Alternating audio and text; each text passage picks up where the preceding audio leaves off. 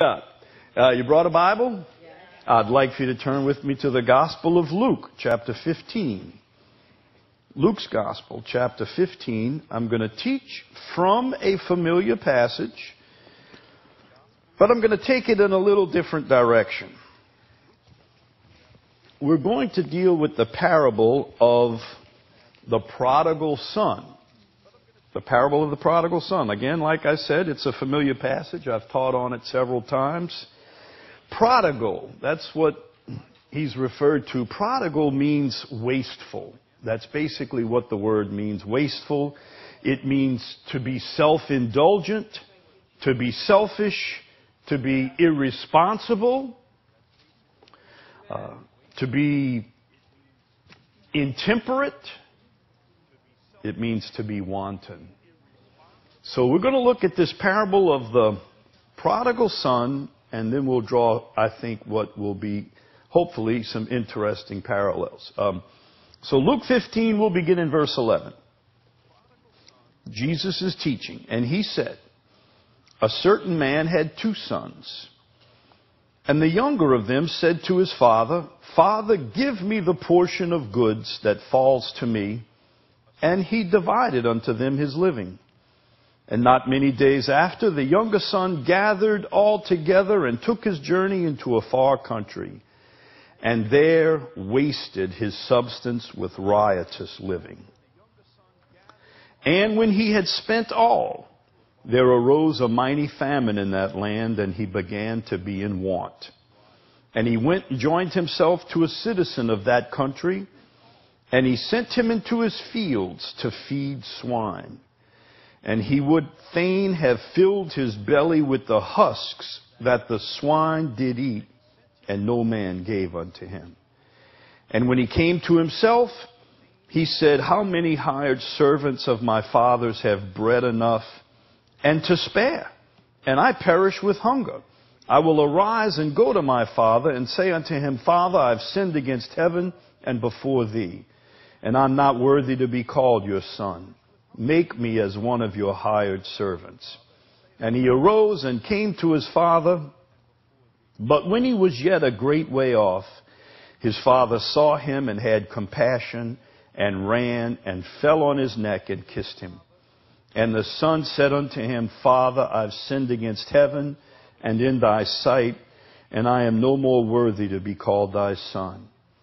But the father said to his servants, Bring forth the best robe, and put it on him, and put a ring on his hand and shoes on his feet, and bring hither the fatted calf, and kill it, and let us eat and be merry. For this my son was dead, and is alive again. He was lost, and is found. And they began to be merry." By the way, that's where we all were, lost. We were all lost. We were in one pig pen or another. But now he is found, and they began to be merry. Now his eldest son was in the field, and as he came and drew near to the house, he heard music and dancing. And he called one of the servants and said, What these things meant? And he said unto him, Thy brother is come, and thy father has killed the fatted calf, because he has received him safe and sound. And he was angry, and would not go in. Therefore his father came out and entreated him. And he answering said to his father, Lo, these many years do I serve thee, neither transgressed I at any time thy commandment. And yet thou never gavest me a kid that I might be merry with my friends. You didn't kill the fatted calf for me. But as soon as this thy son was come, which has devoured thy living with harlots, thou hast killed for him the fatted calf. And he said unto him, Son, thou art ever with me, and all that I have is thine. It was meet that we should make merry and be glad. For this thy brother was dead and is alive again, and he was lost and is found. It's the story, the prodigal son, of a young man who was raised right. He was raised in a home that we would consider a loving home. A father. The mother isn't mentioned, but obviously a loving mother, a loving household. And yet, something was restless in this young man. And though he was raised right, rebellion stirred up in his heart, where he rebelled against the rules of his father. And, you know, there is a spirit of restlessness in the world where people are empty and they're just searching for something that would make them happy or something that would give them fulfillment. And the world allures, you know, the world outside. It's always trying to allure and entice people away from the Father's house and into the world, so that, hey, don't miss all that the world has to offer, because it's got so much to offer, right? Of course, to go out and indulge in what the world has to offer, you have to cast off the yoke, cast off the rules, cast off the oversight of your father, cast off the upbringing that you had. Of course, you know, when you're young and you're restless and all your father's rules are stupid anyway, you know, all those rules. I mean, that they don't realize they're there for a reason, and that they're not to stifle your fun. They're guardrails to preserve you from falling off the edge of the cliff and destroying yourself. So we read this parable, and it's also relevant because I think to some degree or other we've all been there. Amen. We were all lost and have been found. There's no exceptions, because you know you're born lost and you have to be found. You don't have to do anything to go to hell. Just continue like you are. Continue as is. You don't have to do a single thing. You're going to hell. But you do have to do something to go to heaven. And to get to heaven, you know, you can't just show up. You're going to need a reservation. You're going to need a reservation. And when you get there, it's kind of like getting to the desk at a hotel. I mean, I can use this. It's a pitiful analogy. But you get to the desk at the hotel and they say, "Can I help you?" "Yeah, I got a reservation." "Let's see if your name's in the book. Let's see if your name's here." Revelation 20 says if your name's not written in the book of life, then all whose names were not written, Revelation 20, in the book of life, were cast into the lake of fire. So the most important thing you can do in this life is to make sure your name is in that book. Is your name in the book of life? Have you made a reservation? You can't just show up. You know, people die. They think, well, I should be okay. I should be okay. I think I'll go to heaven. I'm a pretty good person. I don't kill people. I never killed nobody. Never robbed a single bank. So I'm going to be okay. Think you can just show up at heaven's gates? You're going to need a reservation. And the only way to get your name in that book is to call upon the Lamb of God who was slain for you from the foundation of the world, and ask Him to forgive you of your sins and to put your name in His book. That's the only way. Lord Jesus, have mercy on my soul. Put my name in your book, Lord Jesus. Well, this is a relevant parable to all of us. We can all identify with it. But you know, through the centuries, there have been some interesting interpretations, or let's say alternate views of this particular parable. For instance, according to one interpretation, the two sons here, there's two sons, and then there's the father. Of course, the father represents God the Father. And the two sons, one represents Israel, the older son, and the other represents the Gentile church. The Gentile church is everybody that's not a Jew. Everybody that's not a Jew is a Gentile, but this specifically speaks of the Gentile church. And here's the idea. The Gentiles were like the prodigal son. The Gentiles, the heathen. They were self-indulgent, selfish, drunken, immoral, ungodly, idolatrous, like the prodigal son. But they repent. We're talking about the Gentile church now, right? Gentiles. That's you and me. We repent. We return. We go to God for forgiveness. He forgives. He welcomes us like, this is my son. The Jews, the older son, were not very happy with that God would extend grace to the Gentiles. Y'all following this illustration? This is a very common, very well-established interpretation that the Gentiles, the Christians that received Christ, they are represented by the prodigal son. They were lost and now found, and the staid, reserved, angry older brother represented the Jews who resented the Christian church rising up thinking that they are now God's people, some kind of way, much to the dismay of the elder brother. So I can see that that's an interesting parallel. I would like to give you another parallel today. Something to think about. It's been on my mind a little bit, and I believe I can see in some ways, maybe in many ways, that this prodigal son is a lot like America. Now, there's a way that I believe we can see that the United States of America, our country, in some ways is a lot like this prodigal son. You say, well, how so? Because I don't know that I see that. Well, first, let's consider this fact. The house of the prodigal son, where he grew up, his father's house, is very blessed. He grew up in a blessed place.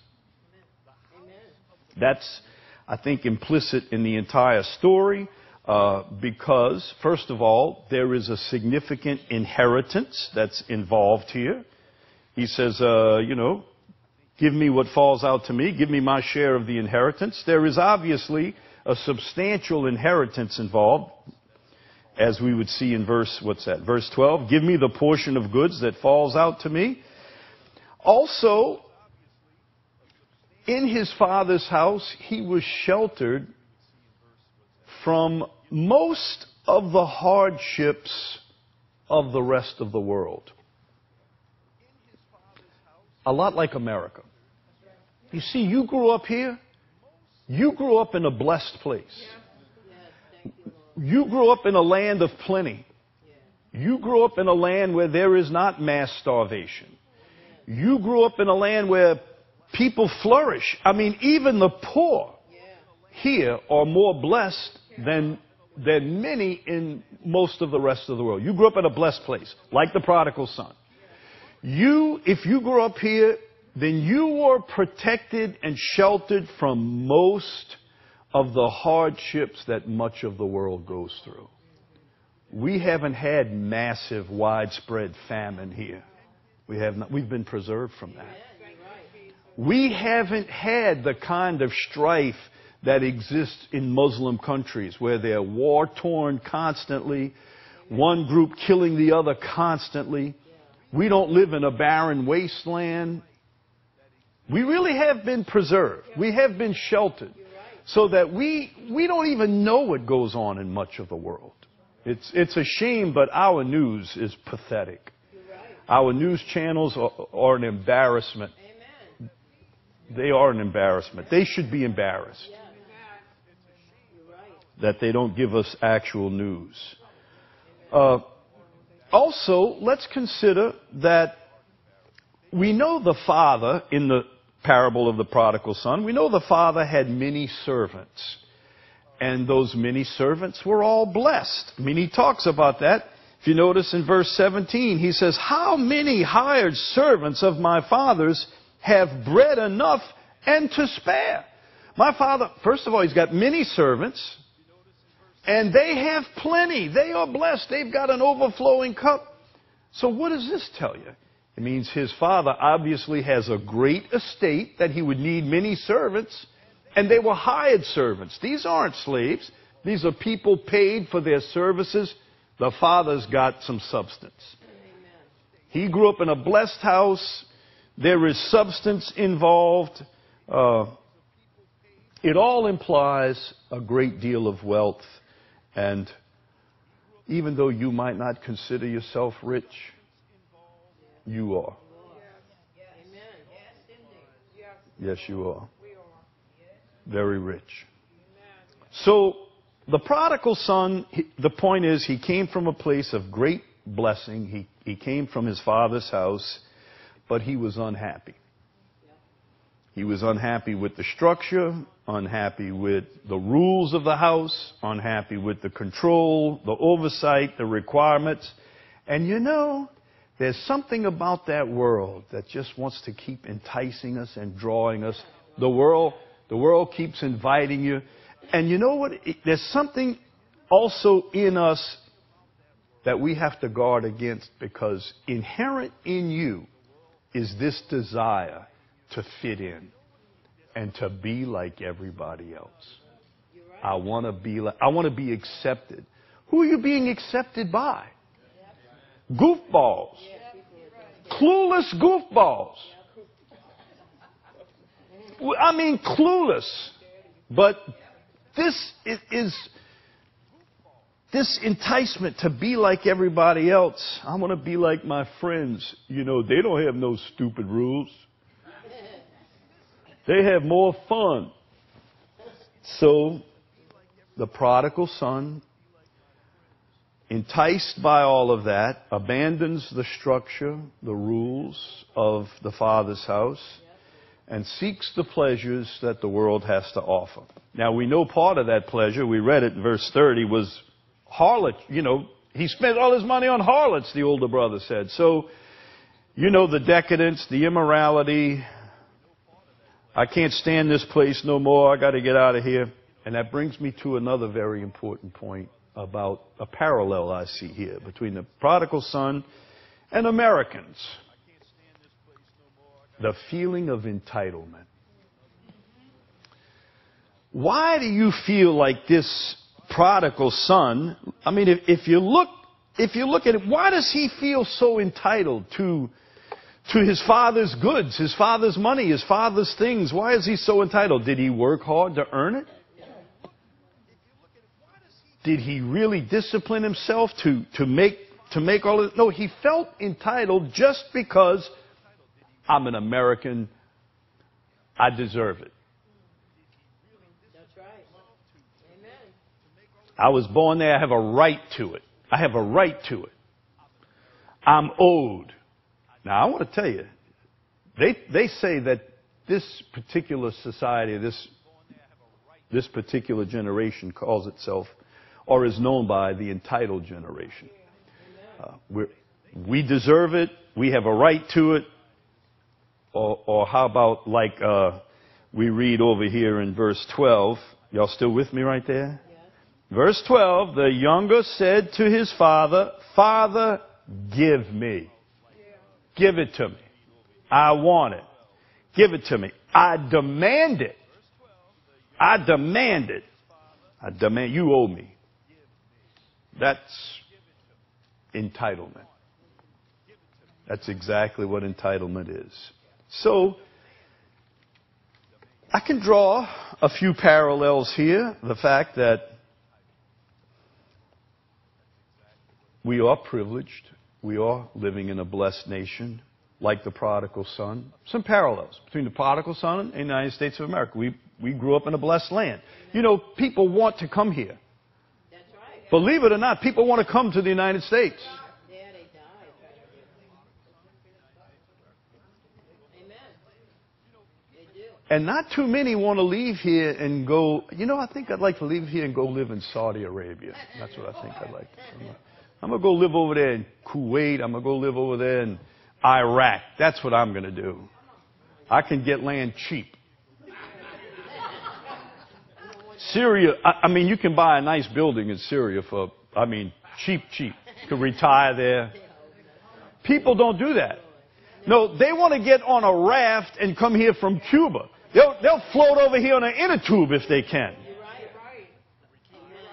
People want to come here. Why do you think that? It's because they know, the world knows America is blessed and blessed in a unique way. You're right. Amen. Do we have problems here? Many. Many problems. But despite the problems, it remains a land of opportunity, a land of growth, and where they know they can come and that they could have a chance here. They could have a chance here that they can't have elsewhere. You know, there's a passage over in Psalms 33. I'm going to turn over there and read it. Keep your finger here if you're turning with me, because I'm coming right back to Luke 15. But I want to read a passage from Psalms 33. I do believe that God has blessed this nation, that He has blessed us and continued to bless us. And oftentimes, like the prodigal son, we are ungrateful and rebellious. Psalms 33, one verse, just one verse. Blessed is the nation, verse 12. Psalms 33:12. Blessed is the nation whose God is the Lord, and the people whom He hath chosen for His own inheritance. Blessed is the nation whose God is the Lord, and the people whom He has chosen for His own inheritance. Now, this Old Testament passage, you read it, and automatically you assign it to Israel. But that would fall short of what this passage is actually saying. Because the word nation here, blessed is the nation, this word, it can refer to Israel, but most commonly it refers to Gentiles. In fact, this word, nation, is translated heathen or Gentiles 173 times in the Old Testament.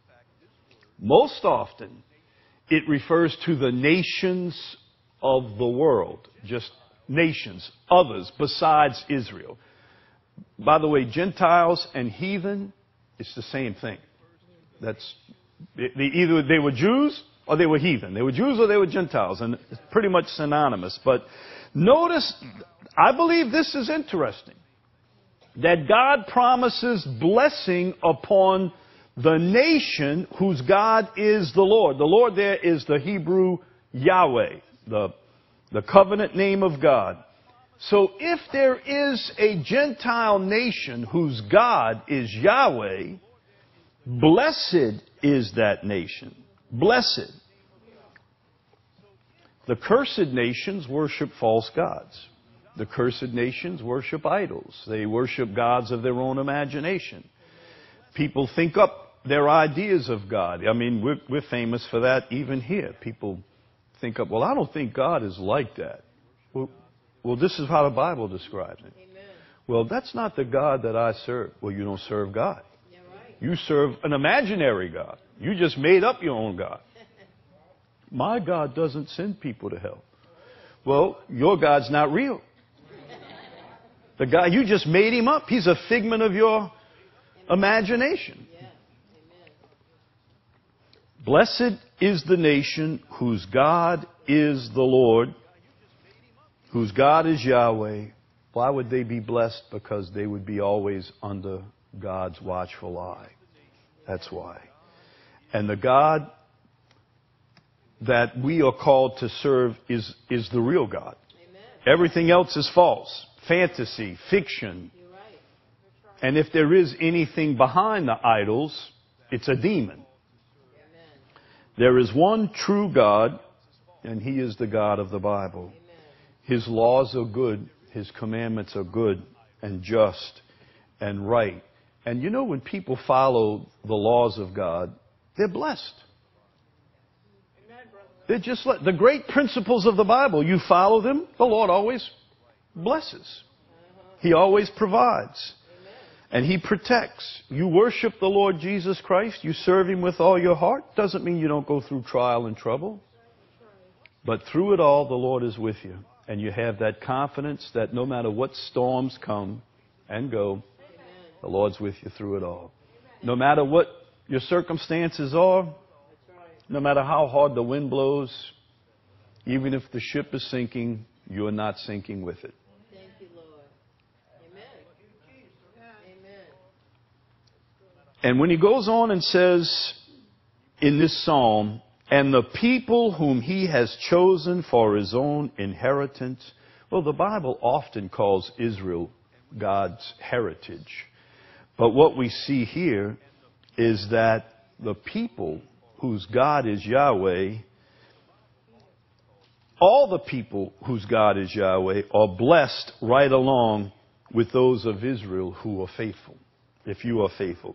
And my whole point in this is just for us to know God has blessed America. Amen. God shed his grace upon thee, the song says. And despite all of our shortcomings and all of our failures as a nation, and look, there are many, this country is far from perfect. Right. But the fact that God has blessed America is undeniable. I want you to think about just a few things this morning, because I think this will help us not only to make my point that America is a lot like this prodigal, but, you know, we are one of the largest countries in the world. One of the largest. From sea to sea, east to west, Gulf on the south, a vast land, a diverse land, and a blessed land. So rich in natural resources. You know, not all countries have what we have. They don't have this much land, and even when they do have that much land, a lot of it is barren, uninhabitable wasteland. Australia is huge, but the vast majority of it is wasteland. There are other great large countries. I mean, Saudi Arabia is huge. It's all desert.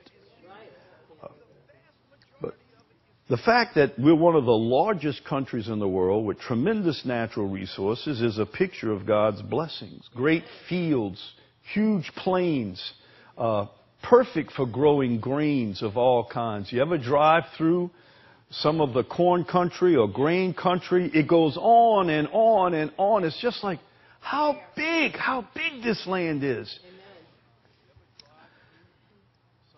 And then we've got forests, great forests. I mean, perfect for all the lumber, the trees, for building. We've got the perfect stone for building. We've got ore. We've got soil so rich that we not only feed our nation, we feed much of the world. How blessed is the United States of America? We don't have to depend on other nations to feed us. Look, a lot of countries do. They have to buy their grain or buy their food supplies from others. We have great land for cattle of all kinds. We really are a blessed country. And especially think about this too. We really do have an agreeable climate. Not every country has that. And even though we get a little hot and sweltery down here, it's not 140 degrees like in the Saudi Arabian desert where absolutely nothing can grow. Our climate is agreeable for growing crops all year round in different parts of the country. None of this, I believe, by accident. I do believe the Lord blessed this country, blessed it in many, many, many ways. And I don't believe that all of us really fully understand just how blessed America is. Despite its shortcomings, it's still a land of opportunity. People want to come here because they believe that they can find here a better life, a safer life. If they apply themselves, if they're diligent, if they work hard. And look, this nation was largely built by immigrants, people who came here looking for a better life, a better place to live, and they weren't afraid to work. They had a work ethic. They worked. They saved. And they made this country the greatest industrial nation on earth. And it still remains a leader in world technology. We've got these huge oceans on each side full of sea life, the great Gulf below us. We're blessed. We are a blessed people. And you know, if you think back, if you're fortunate enough to have known your grandparents, you know, by and large, our forefathers were hardworking, honest people. They didn't come here looking for a handout. They came here looking for an opportunity to work and to make a living and to provide for their family and to have a safe place to live. This is what people all over really want. Just an opportunity to work, to earn a living, to have a safe place to live, to raise my family. That's what people want. And they want that all over the world. But they can't have it in many parts of the world. I'll tell you something else. That many of the people who forged America's original documents, while they were not all born-again Christians, they did have a basic Christian outlook on life, on morality, on ethics, on government.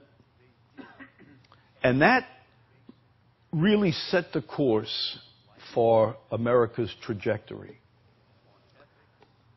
The Declaration of Independence, a very profound document, says that all men are created equal.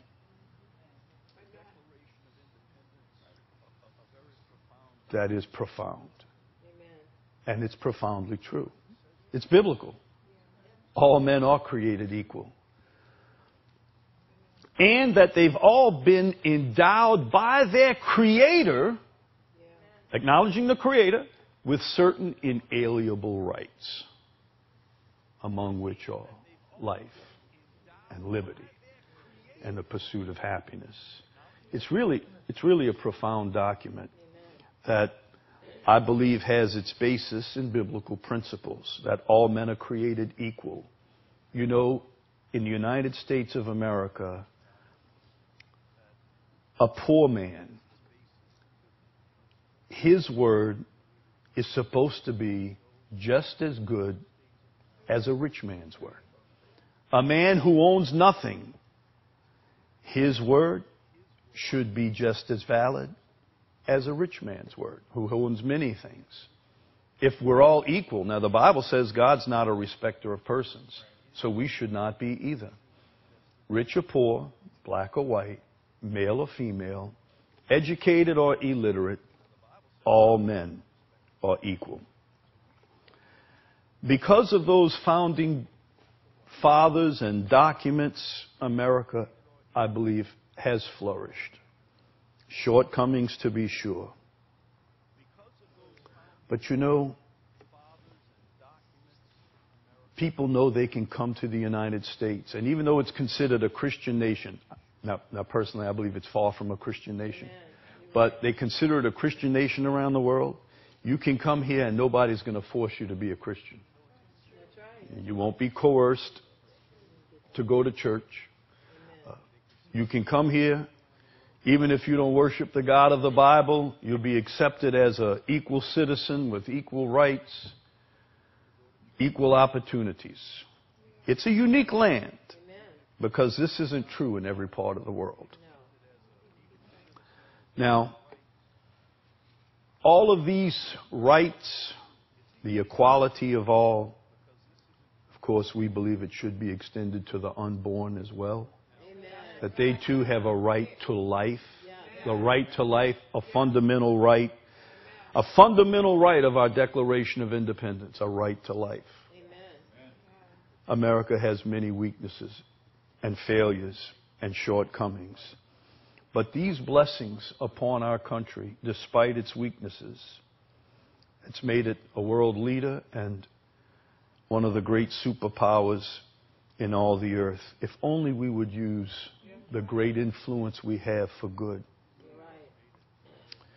And that reminds me of a great biblical principle that Jesus said in Luke chapter 12 and verse 48. He said, to whom much is given. To whom much is given, much is required. Much is given, much is required, much will be required. America will be held responsible for what it's been given, its privileges, its freedoms, its blessings. The Williams translation of that passage in Luke 12:48 says, much will be demanded from anyone to whom much has been given. Yes, people will demand much more from anyone to whom they have entrusted much. God has given us much. And I was making the illustration how America is much like the prodigal son, because I want us to go back to that thought. The prodigal son was self-willed, selfish, rejecting the father's laws and rules and morals and restraints, choosing to abandon the father's house to go live life like the heathen, in drunkenness, in immorality, in revelry, much like the prodigal son. But we know how the prodigal son turned out. You still have your finger over there in Luke's Gospel, chapter 15? Then let's look over here again briefly. Here's how the prodigal turned out. Let me just remind you. Verse 15. Well, he says, verse 13, he went to a far country. He's got all of these great resources, this great inheritance, this great heritage, this great wealth. And he went to a far country and wasted his substance with riotous living. Wasted. He squandered everything he had. This is where we get the idea of prodigal. It means to be a waster, to be self-indulgent and irresponsible. This is what he did. He wasted it all on riotous living. And when he spent everything, boy, you can go through money pretty quick. Living riotously. There arose a mighty famine, and he began to be hungry.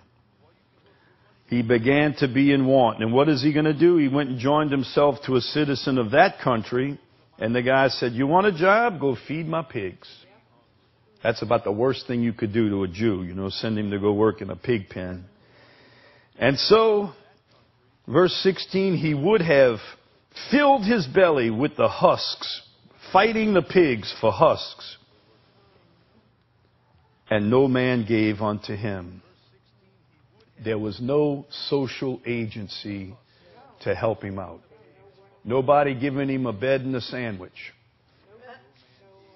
I could make a point here about how we have to even be wise when we give to some of these agencies, that we don't enable people to continue to live a pig pen lifestyle.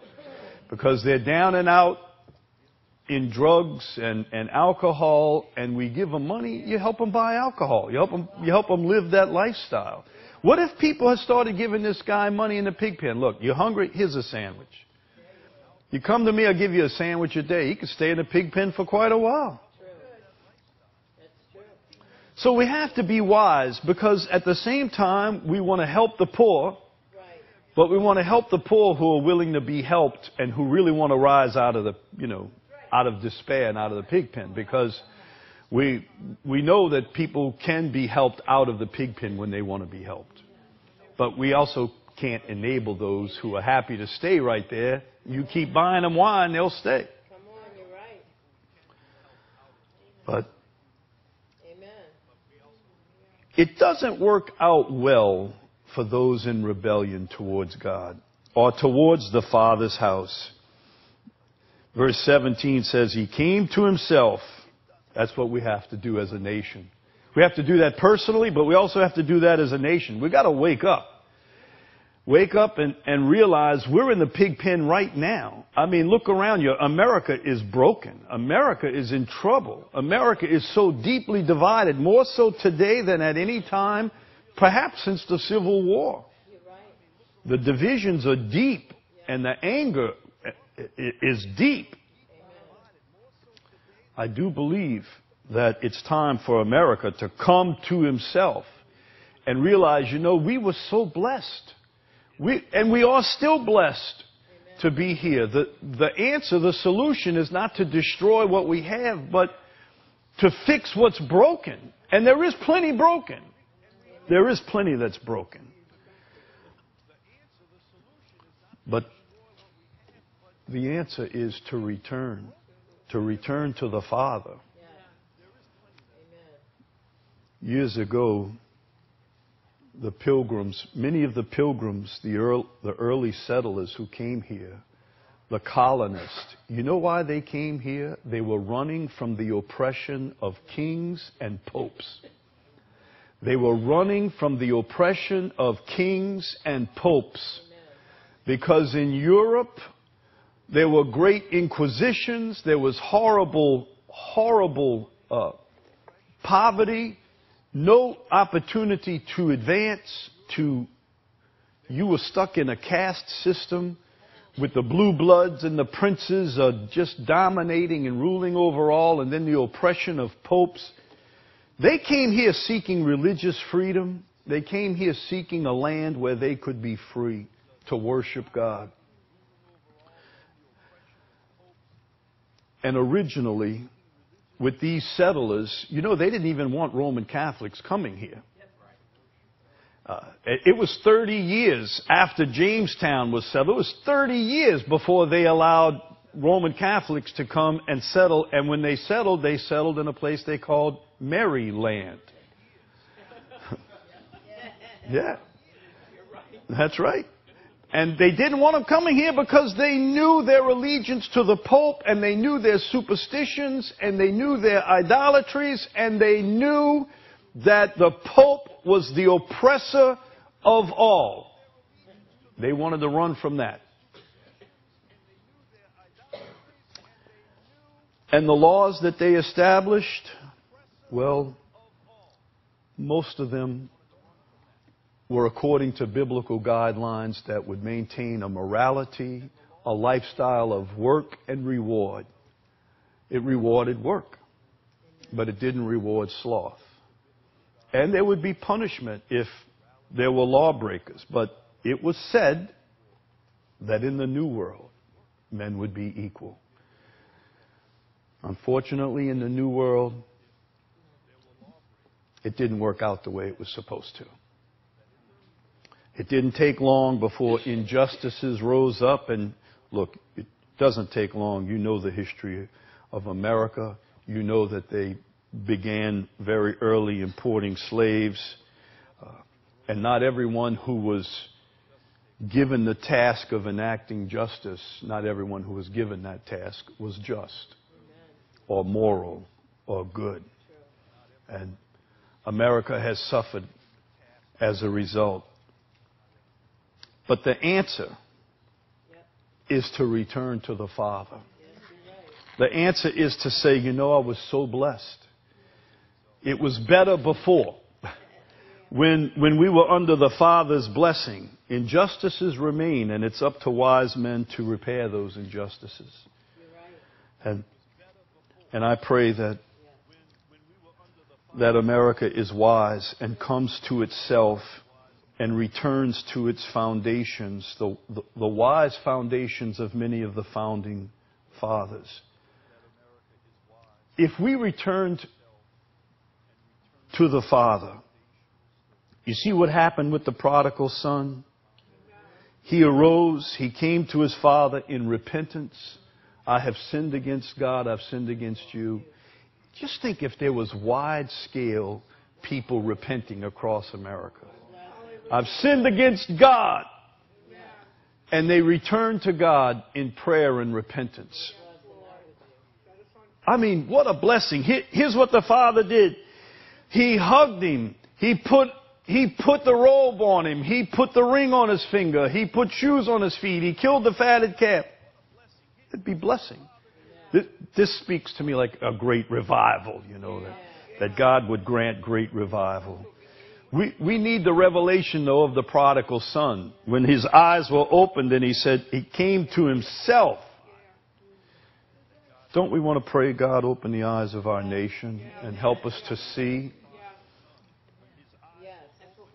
Because America has tripped and fallen. We've chosen filth and depravity and ungodliness and pagan lifestyles over a Christian lifestyle. See, here's my concern. That instead of being like the prodigal son, that America has become more like Absalom. Hey, you remember who Absalom was, right? Absalom, what a difference this is. See, the prodigal son came to himself and returned to his father, repented of his sins. Absalom, on the other hand, rebelled against his father. Absalom was King David's son. And King David's son, instead of repenting of his sins, he went to war against his own father. He went to war against his own father, brought destruction upon himself and upon all who followed him. It didn't end well for Absalom. It ended well for the prodigal son who woke up, came to himself, repented of his sins, returned to his father. Absalom instead was destroyed. And his father wept because God is not willing that any should perish, but that all should come to repentance.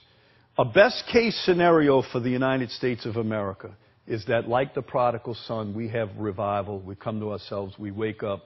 We turn to Christ with all of our hearts. We abandon a wicked lifestyle of rebellion and sin and ungodliness and immorality, because I'm going to tell you, America is falling fast into a place from which there will be no coming back. If she doesn't turn quickly, there will be no coming back. Like Absalom, we have gone to war against God. Our nation is at war against God.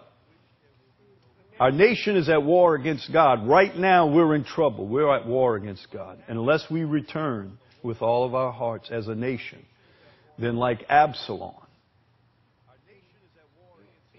the result won't be good. The prodigal son didn't just say, I know what I should do. But the Bible says, verse 20, Luke 15, he arose, he came to his father. He arose and came to his father. He didn't just say, I know what I should do. I know what I need to do. No, he actually did it. He got up, he went to his father, and he repented. And he was restored. God help America. God help us. Because if you too have strayed like a prodigal, wandered, squandered, wasted, slipped into a self-indulgent and decadent lifestyle, then it's not too late for you to return to the Father. It's not too late until it's too late. It's not too late even, I don't believe it's too late for America. But I'm concerned, I'm deeply concerned, because I believe we are nearing the point of no return. So I would encourage us all to pray for our country. Pray seriously for our country. I can't help but see all the things going on as God sending warning after warning after warning. I think God's mad with America. I think California keeps getting worse and worse. They get more and more ungodly, passing these crazy laws that are going to allow child molesters to not be branded as sexual deviants. The stuff that they're putting on television. I would look at all of those fires and think that maybe God's mad. But then we need to look at what's going on in the Gulf of Mexico and in the Atlantic Ocean and wonder, Hey, New Orleans, Gulf Coast, in fact, entire United States. I don't believe God's happy with America. We're a prodigal son. We're a prodigal son that's right now in the pig pen. And God is sending warning after warning for us to wake up, repent, get right. While you're still a prodigal, get right. Because once you become an Absalom, it's too late. God have mercy. God have mercy. Father, we pray today that you would have mercy on our nation, have mercy on our land. Lord, we pray that you would pour out a spirit of repentance. We pray, Lord, that like the prodigal son, you would cause this nation to wake up, to remember its heritage, its blessing, its founding documents, and the God that America once served. Lord, I pray for this land. I pray for those who are in authority here, all who are in leadership here. I pray you give them moral conviction. I pray you convict them personally of their own sins, and that you grant great repentance across America. Lord, let us raise our voices. I pray that you raise prominent national voices that could speak to the heart of Americans, Lord. I pray, Lord Jesus, that you bring conviction, that you bring repentance, and that you bring revival across this land. I pray, Lord, that you continue to preserve even as you warn. Even as you chastise, remember mercy, we pray. Lord, have mercy on all who hear my voice today and all who hear this message. Have mercy on one and all. Let us turn to you with our whole hearts. Lord, this we pray in Jesus' name. Amen. Amen, amen. God have mercy. God have mercy.